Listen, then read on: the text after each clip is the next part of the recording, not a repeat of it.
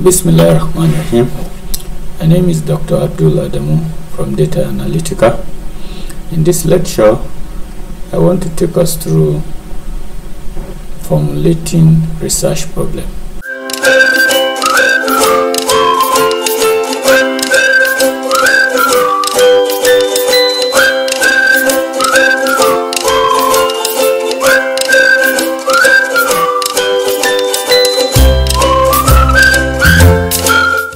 So the content of these lectures are this. So let's go and look at it. So the first thing is, what is a research problem? Research problem is the first and the most important step in any research study.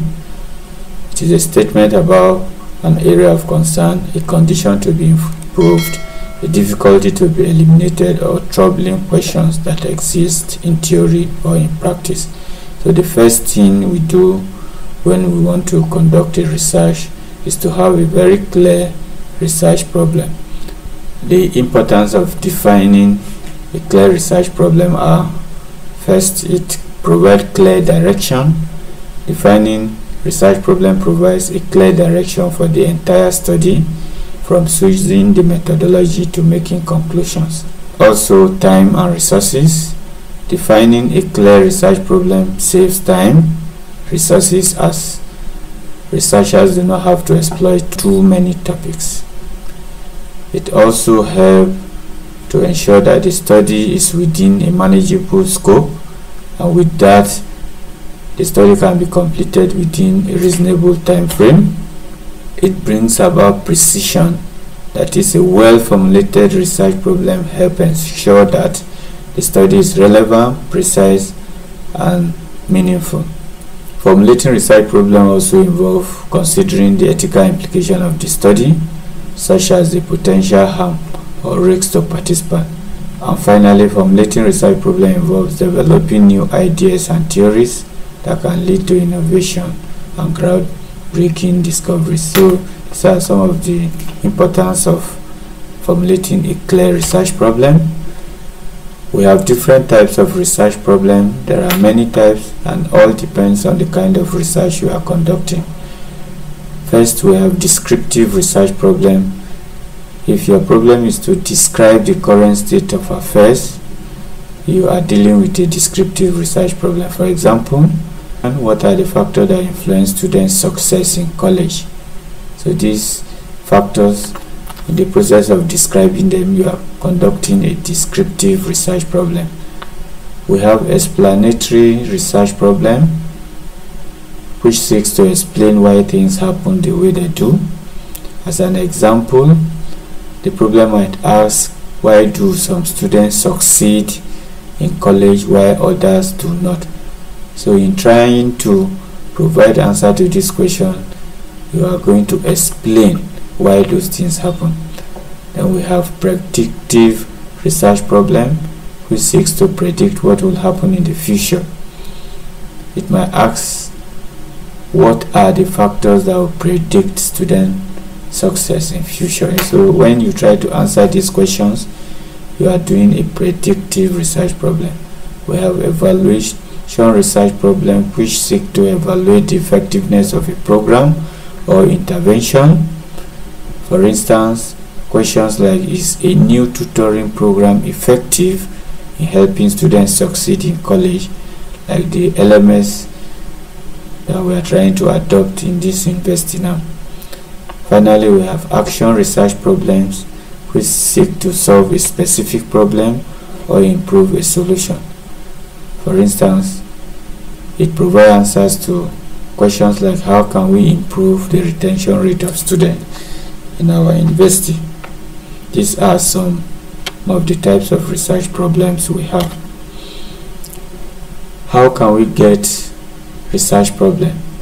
So research problem may come from so many sources, and some of those sources are personal interest. So one of the best source of a research problem is personal interest or passion of the researcher. If the researcher is passionate about a particular subject, you can come up with a research problem in it. practical problems, or some research problems arise from practical problems. For instance, issues faced by organization or community. So for instance, if you try to study what factors is contributing to increasing kidnapping in Nigeria, so it will help to solve a practical problem. Then we have policies and regulation. So sometimes research problems arise from policies and regulation of government, like changes in laws or regulation that requires further investigation. When the government changes to treasury single account, there are a lot of researches that emanated from that as a result of that policy. Theoretical curiosity. Sometimes the researcher may wish to choose a research problem based on the curiosity they have for some particular theories in their field of study, like exploring questions that have not been fully answered. These are some of the sources of the research problem. What are the steps that you can follow to formulate a good research problem that are feasible and well defined? First, like I stated earlier, is the area of interest. You select a broad area of interest from which you generate potential research questions or problems. Also, perform literature review. Once you have identified your area of interest in your field, conduct a thorough review of the literature to see questions that have been asked or problems that have been researched or addressed in your area of interest, and that will show you the areas that have not been explored. Then narrow down the research problem by selecting an issue that has not been fully addressed in the literature. So once you have the broad area, narrow it down to select an issue that is not fully addressed. State the research problem clearly and concisely using precise and unambiguous language. This will make the research problem clear and for your readers to understand. How do we formulate research problem? The first thing you do, you identify the topic area of interest. Which topic and which area are you interested in learning more about? Then do your research by doing a literature review and identify any gaps in knowledge base. Then develop a research question. What do you want to know about the topic? Put them down and refine, and finally refine your research question. Make sure that they are specific, they are researchable, they are important, and they are original. Here I want to give some tips that can help us in formulating research problem. The first tip is be specific. Your research question should be narrow enough to be manageable, but it should also be broad enough to allow for exploration. The research question should be researchable. It should be something that you can actually answer through research. It should be important. That means it should be something that is worth investigating. And finally, it should be original. It should not have been answered before. So after identifying your research problem, you have to state it categorically. And that statement that states your problem categorically is the problem statement. So a research problem statement is a clear and concise description of the problem that you are trying to solve through research.